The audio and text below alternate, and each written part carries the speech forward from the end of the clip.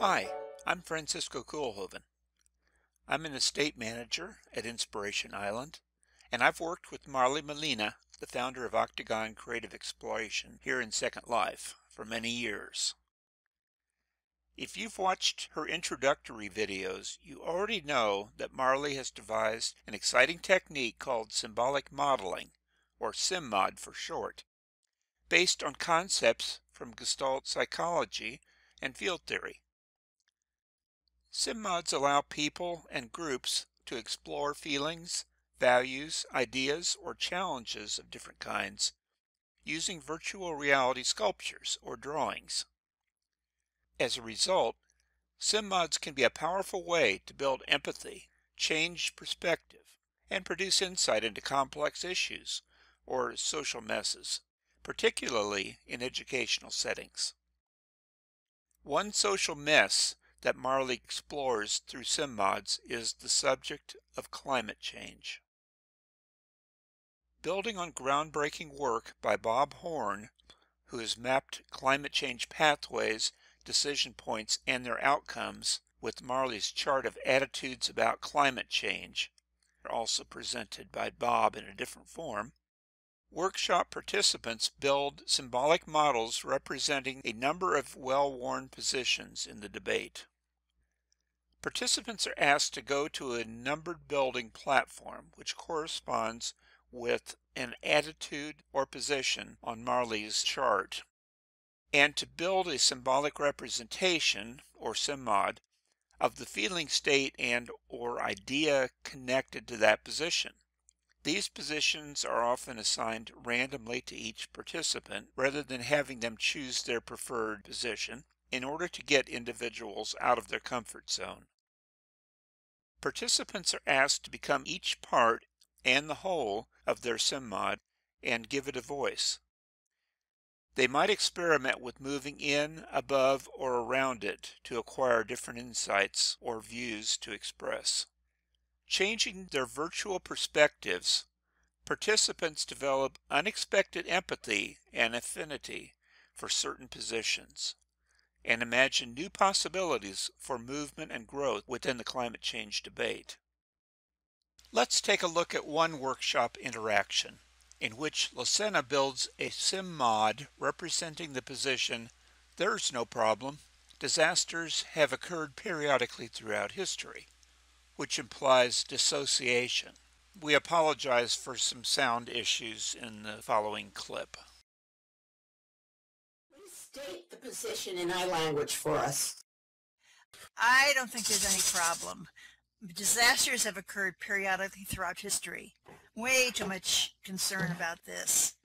There are several parts to this object. Speak to us as those aspects of this position.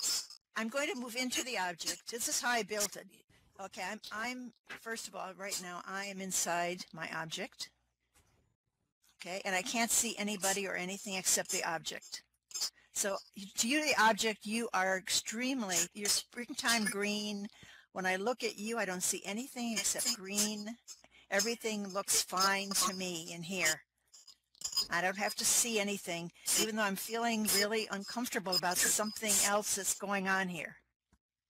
Okay, now if you were speaking as that green part, how would you represent yourself? I am making you feel good. I mean, don't go beyond me. You just enjoy where you are right here. I'm comforting you. I'm taking care of you. You don't have to see anything. This thing around me is really annoying, but you don't have to pay attention to it. Don't look up. Don't look out. Okay. All right, great. All right, now go to the thing around and be that. Hey, I'm crazy. I'm spinning crazily. I'm out here and you're not paying attention to me. You just control, you cover her, you control her, you don't let her pay attention to me. I'm here though, you can't get rid of me.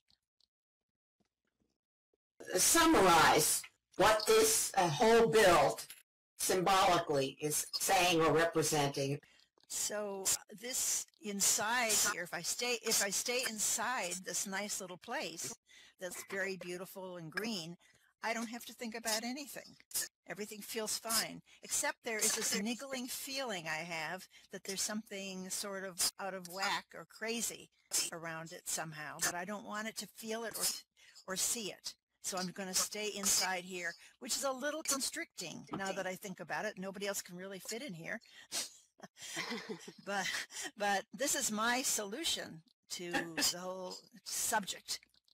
Okay, wonderful.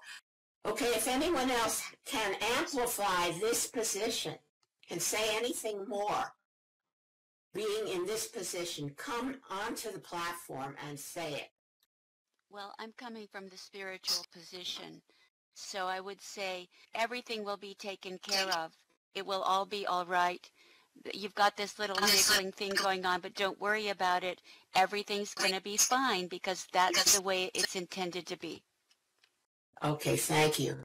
So you can see how powerful this technique can be. Here's a reflection by Lisena of her experience in this workshop.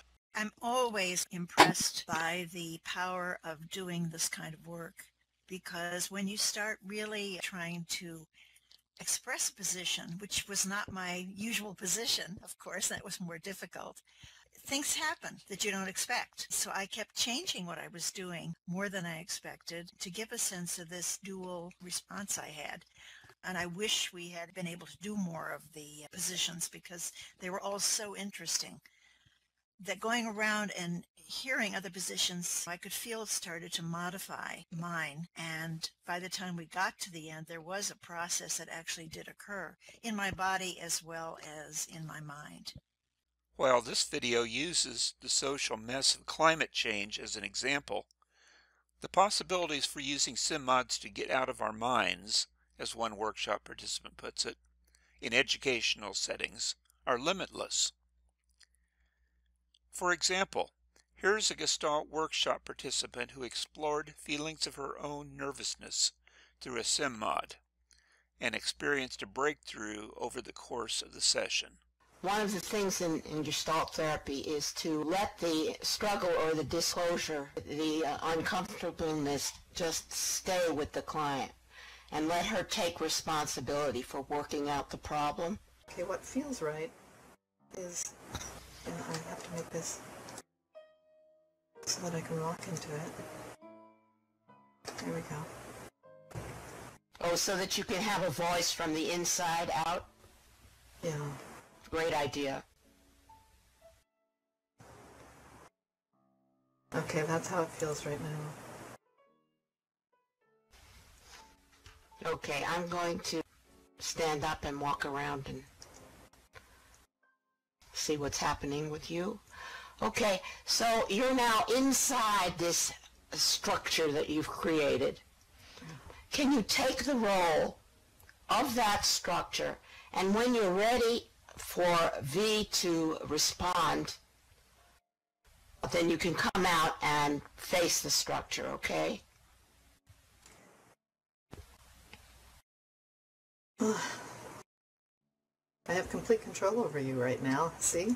I've got you in my grasp. You can't ignore me now. In fact, it's even better if I tighten down on you. That's right. How does that feel?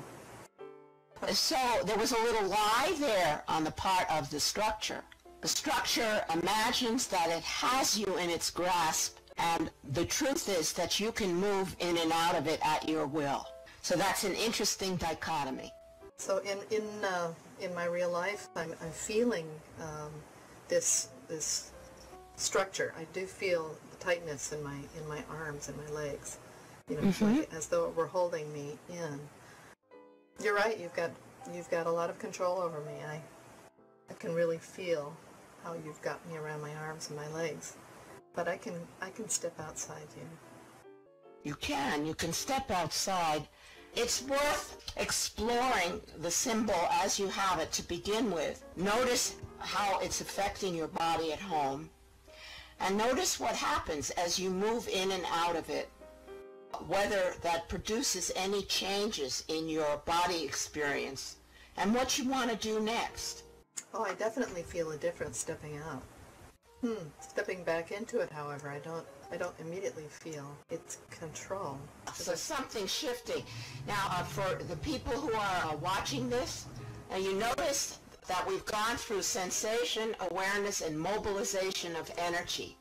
And now there's a little bit of excitement because Verita notices that she can take a number of different actions here.